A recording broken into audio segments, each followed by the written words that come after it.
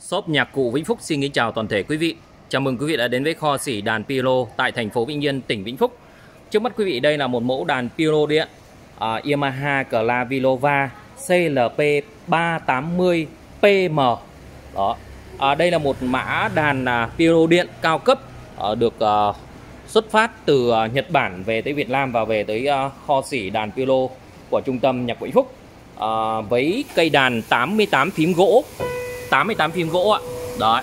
3 pedal đồng vàng và âm thanh 3 chiều với 8 chiếc loa nổi trội được lắp đặt ở trên thân cây đàn này, quý vị nhìn nhé.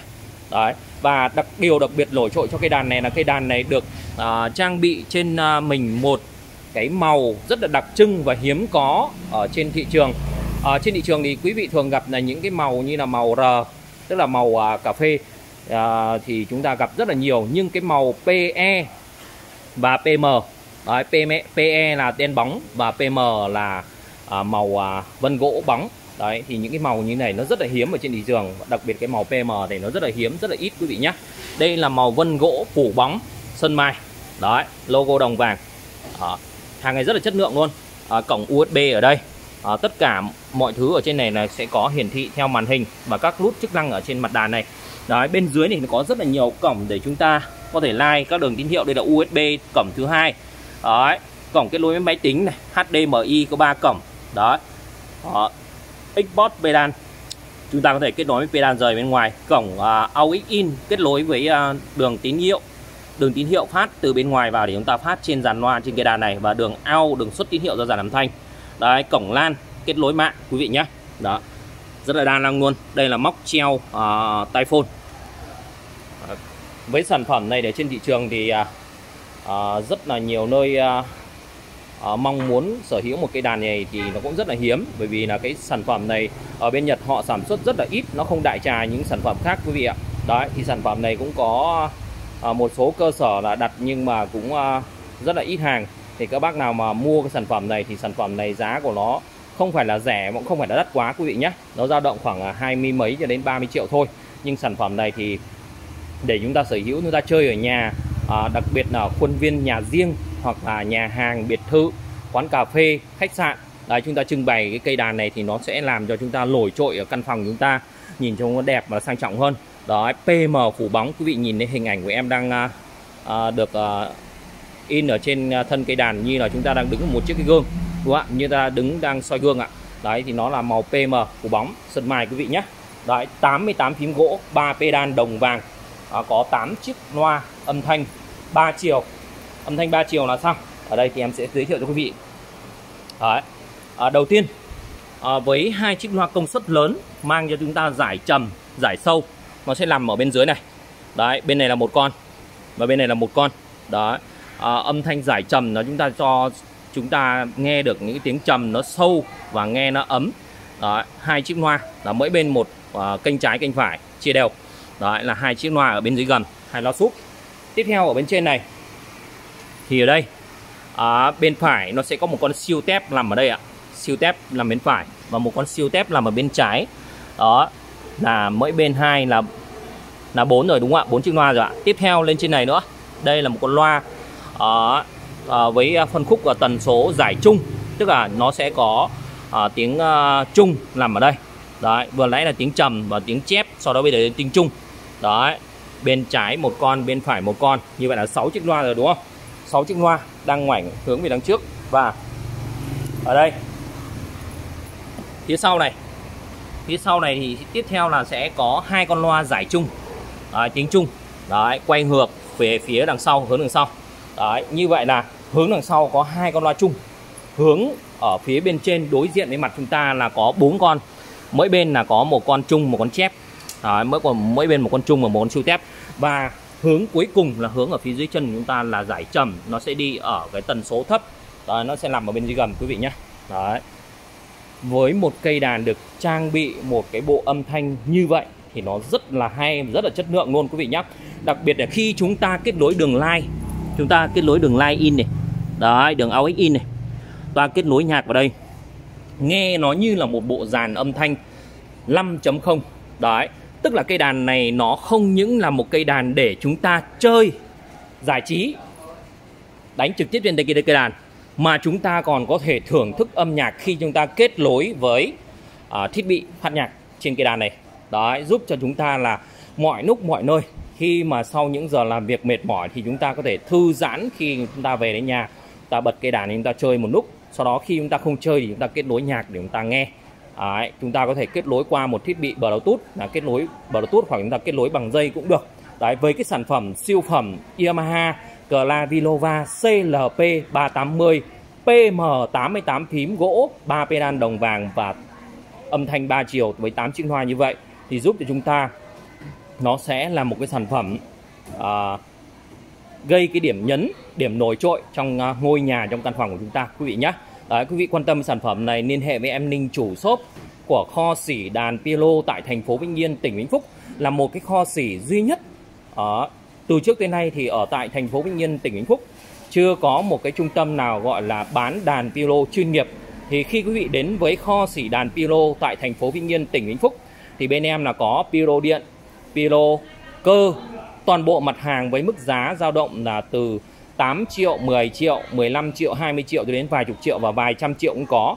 Ở bên em thì là một cái trung tâm uy tín, làm việc khoảng gần 20 năm trong nghề, thì có đội ngũ nhân viên kỹ thuật sẽ giúp cho chúng ta khi mà chúng ta sử dụng cây đàn và mua đàn tại kho xỉ đàn piano tại trung tâm Nhạc Vĩnh Phúc. Khi mà trong quá trình sử dụng quý vị có gặp bất cứ sự cố gì thì bên em sẽ điều nhân viên kỹ thuật qua xử lý cho toàn thể quý vị một cách sớm nhất. Cũng như là nếu như quý vị mua đàn mà không đúng nơi kho xỉ, thứ nhất là chúng ta mua qua tay một cái trung tâm nào đó là dạy nhạc cho chúng ta, dạy nhạc cho con chúng ta, đúng không ạ? Chúng ta mua qua tay một nơi nào đó thì chắc chắn giá sẽ cao hơn là khi chúng ta mua tại nơi chuyên bán đàn, tức là kho xỉ. Đấy, thì kho xỉ sẽ có giá cực kỳ tốt cho các thầy giáo, cô giáo, giáo viên âm nhạc. Đó là cái điều đương nhiên rồi. Bởi vì là để mà làm trong nghề, làm lâu năm thì sẽ luôn luôn ưu tiên cho các thầy giáo, cô giáo khi mở các trung tâm nhạc. Nhưng khi khách hàng đến mua tại shop thì cái điều yên tâm đầu tiên, về cái giá cả thì nó là một phần rồi, nhưng điều yên tâm đầu tiên là quý vị mua tại shop, tại kho xỉ thì về kỹ thuật quý vị cực kỳ yên tâm nhé quý vị nhé. Đấy, về kỹ thuật để quý vị cực kỳ yên tâm. Bên em đây là kho chứa đàn.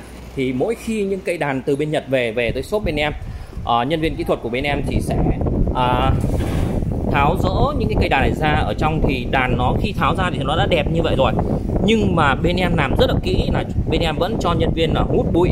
Mặc dù là nó không có bụi nhưng mà bên em vẫn cho hút bụi ở cho máy sấy, sau đó lắp đổi nguồn 220 trực tiếp vào trong cây đàn này.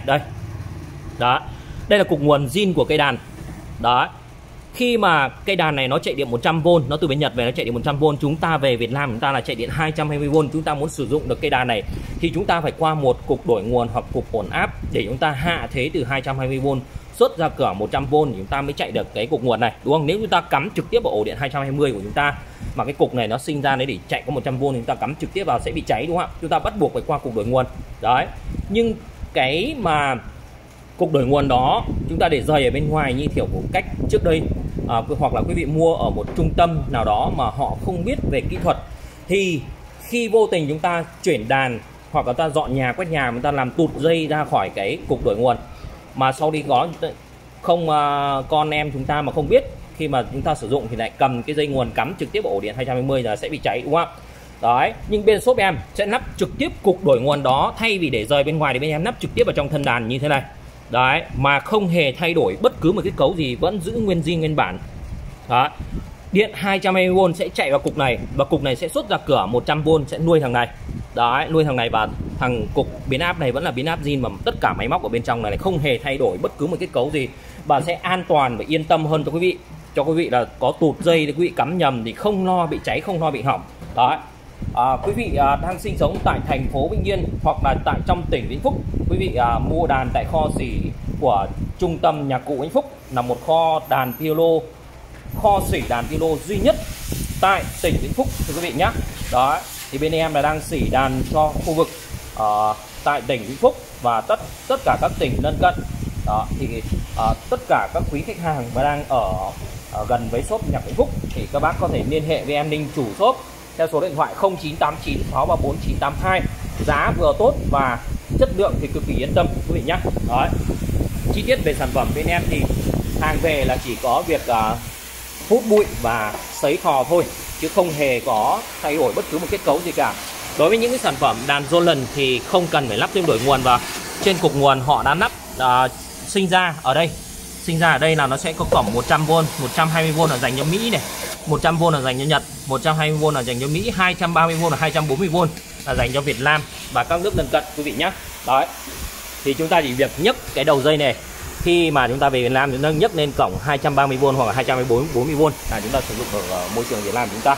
Đấy, sản phẩm bên em thì cực kỳ tốt, cực kỳ chất lượng. Về tới kho bên em thì shop em sẽ điều nhân viên xử lý toàn bộ từ A đến Z để cho chúng ta có một sản phẩm cực kỳ yên tâm. Đấy. Đây là kho số 2 của kho xỉ trung tâm Vĩnh Phúc. Bên em là có một shop bán hàng là trưng bày hàng, và có kho số 1 và kho số 2 quý vị nhé. Đấy, quý vị quan tâm thì có thể liên hệ với em Ninh theo số điện thoại 0989 634 982. Em nhắc lại số điện thoại của em là 0989 634 982 quý vị nhé. Quý vị gọi cho em trong khung giờ làm việc là từ 8 giờ sáng đến 8 giờ tối, em sẽ nghe máy trực tiếp của quý vị. Còn ngoài giờ làm việc quý vị vui lòng nhắn tin qua số điện thoại cho em nhé. Số điện thoại của em có đăng ký Zalo và Facebook. Quý vị gọi cho em 1-2 cuộc không nghe máy thì quý vị có thể liên kết qua Zalo và Facebook với em để chúng ta có thể nhắn tin trò chuyện quý vị nhé. Fanpage của em là kho xỉ PLO tại tỉnh Vĩnh Phúc quý vị nhé. Kho xỉ PLO tỉnh Vĩnh Phúc. Đó, quý vị có thể vào fanpage của em để quý vị có thể tham khảo những cái sản phẩm ở bên em. Đó.